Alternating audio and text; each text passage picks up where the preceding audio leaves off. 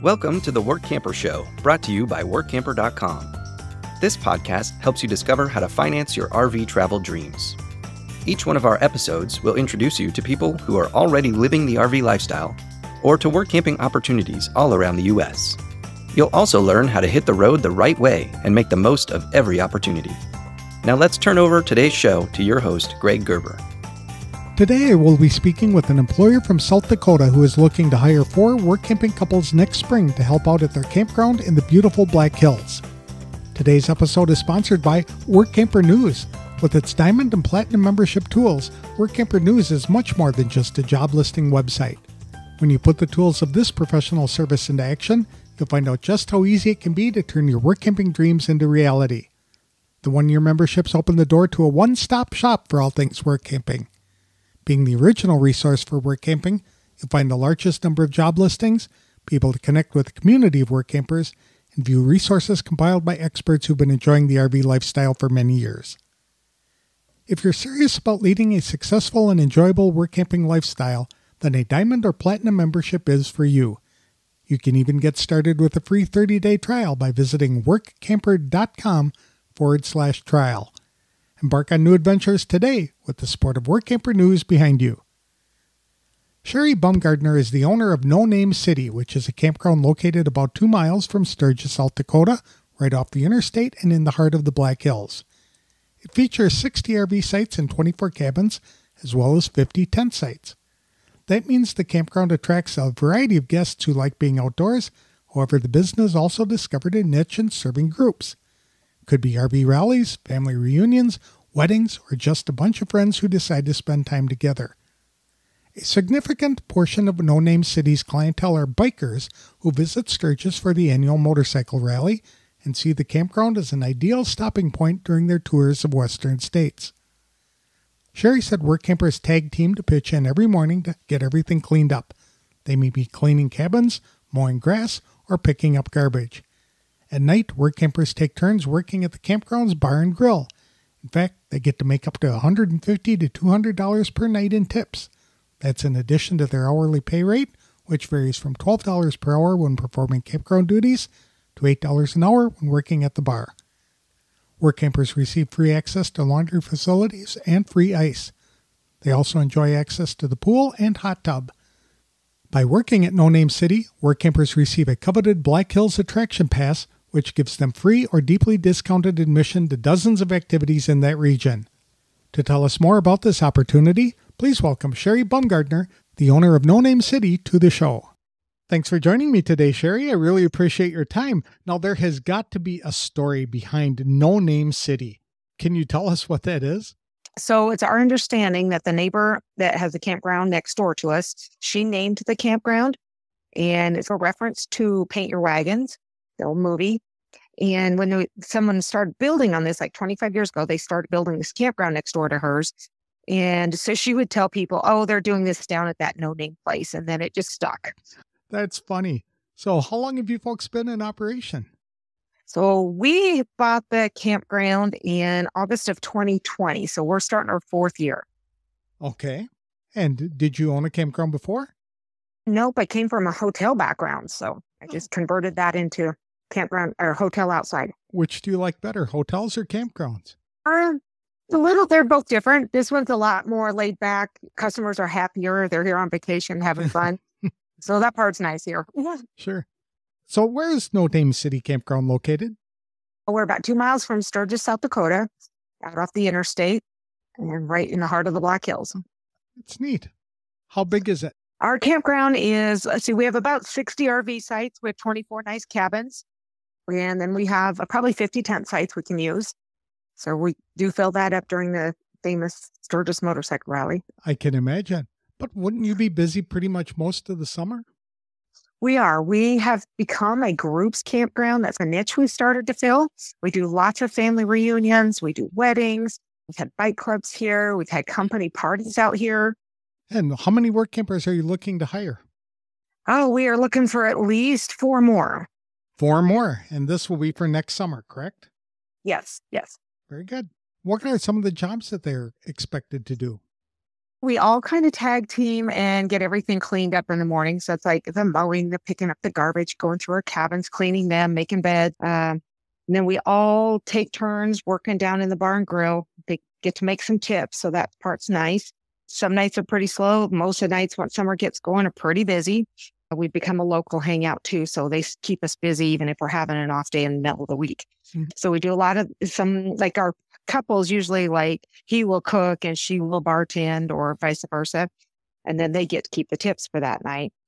When you were talking about 4 work campers, are you talking 4 couples, 4 singles? We usually we prefer couples. It seems to work better, but yeah, we can look at singles, but we do prefer 2 couples. So 4 people. How long have you folks been utilizing work campers in the operation?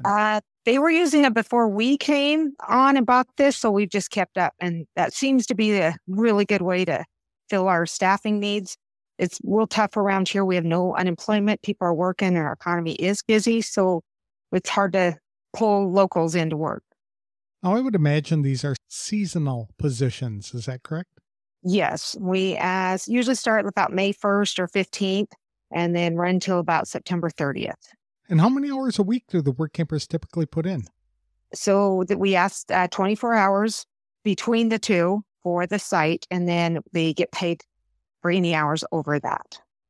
So if they were working, that would mean that one person would be contributing 24 hours for the campground or to get the campground and then get 16 hours of pay, but the other person would get 40 hours of pay.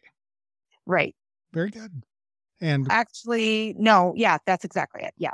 If they each worked 40. What does the pay start at?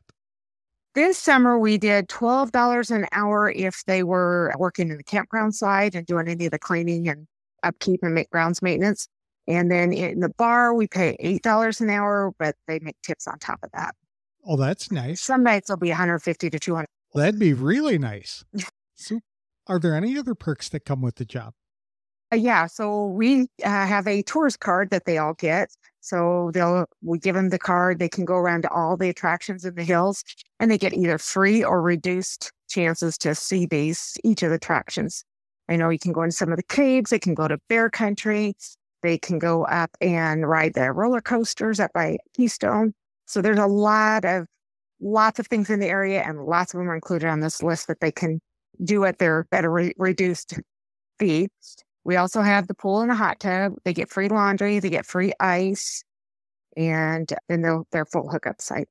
That's nice. I know that I've interviewed a lot of work campers over the last 4 years who have worked up in the Black Hills who have marveled at that activities pass. They said that is one of the best deals in work camping today.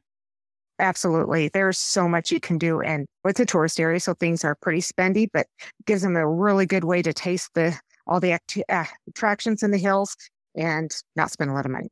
How far are you folks from Mount Rushmore? About 40 minutes.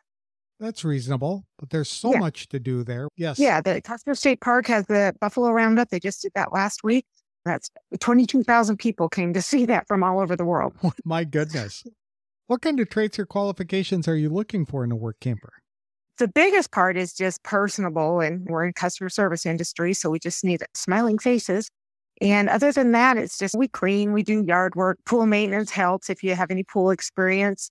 The bartending and the cooking, we can teach that to most anybody. It's a very basic menu. And the bartending side, they never want fancy drinks. We're a biker area and they just want their beer or a Jack and Coke. That's easy enough. I forgot to mention when you were talking about hiring couples, would you consider a family with teenagers and allow the teenagers to work at the campground? Sure, we could do that. Okay. And are you recruiting for people right now for next year? Yes, anytime. We're ready to take some applications and get that all set up. Are you looking for anybody with some special skills in a particular area for a special project that you might have? Not really. It's pretty basic. We do so much maintenance ahead of time that we usually don't need too many special projects.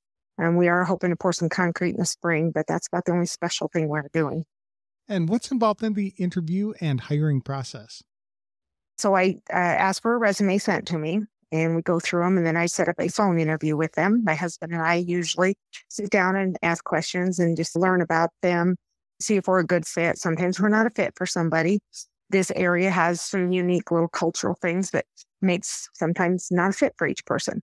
We find out who's a good fit, and then we just start hiring and offering them positions, and we just go from there.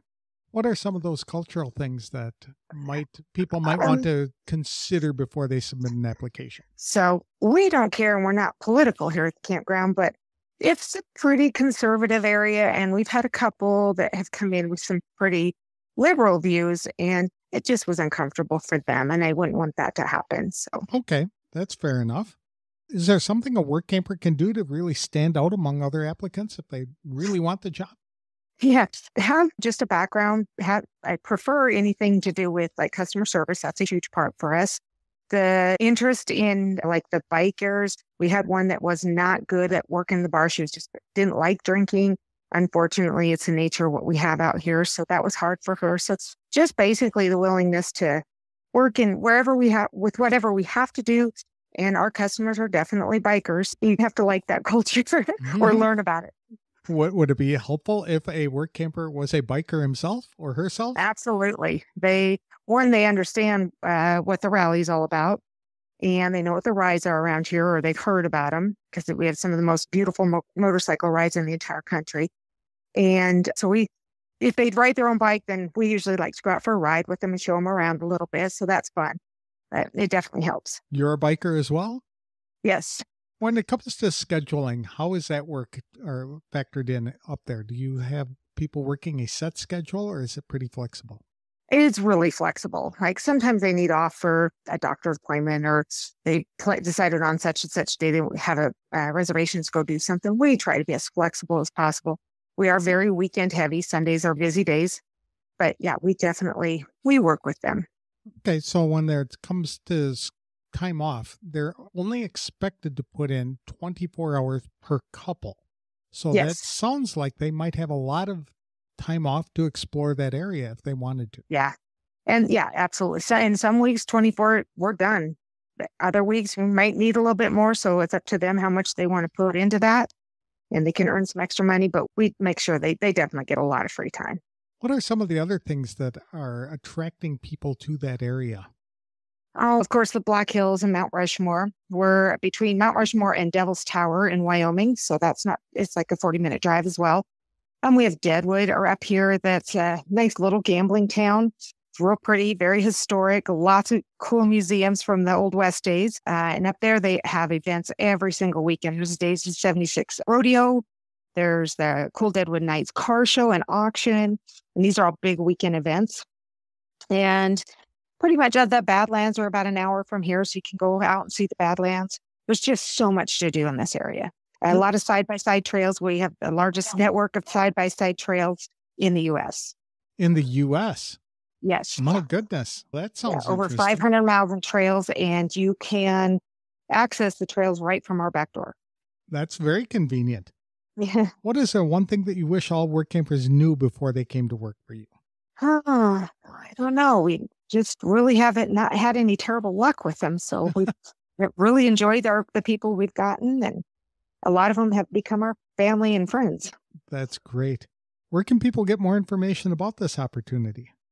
I usually have an ad up on workamper.com, or they can reach out to me personally. It's camping@nonamecity.com. It couldn't be easier than that. Thank you very much, Sherry. I appreciate the time, and I wish you the best of luck as you look for people for next season. Okay, thank you.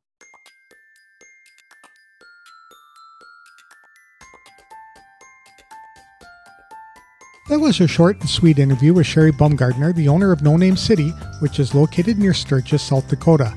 The campground was uniquely named by a competitor more than 25 years ago who referenced it as that no-name place, and it stuck. The seasonal positions start between May 1st and May 15th and continue through September 30th. Work campers are asked to put in 24 hours between a couple to cover the cost for a full hookup site, with additional hours paid. So if each person worked 40 hours per week, one would put in 24 hours for the site and receive 16 hours of pay. However, the other person would be paid for all 40 hours. The campground would also hire teenagers traveling with their parents. There are no special skills or traits required to work at No Name City other than a desire to provide great customer service.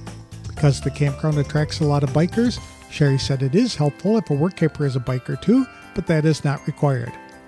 There is a lot for people to do in that area. Mount Rushmore and Crazy Horse Memorial are about an hour away.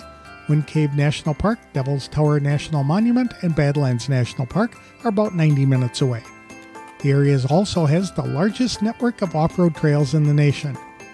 Sherry is accepting applications right now to start work in May. Work campers interested in applying can send their resumes to camping@nonamecity.com. Today's episode is brought to you by the featured employers at workamper.com. These Workamper employers have taken an extra step to share some photos and detailed information about their Workamper programs. Opportunities exist for solos, couples, and families, whether they are full-time, part-time, seasonal, and even long-term jobs. Some are income opportunities, and others involve volunteering at locations throughout the United States. Go to workamper.com/FE to meet the featured employers today. Employers who are seeking to hire work campers can learn about the benefits of year-round recruiting by becoming a featured employer. More information about featured employers is available at workamper.com/FE details. That's all for this week's show. Next week, I'll be speaking with the owner of RV Driving School about ways to get training to learn how to safely back and drive an RV.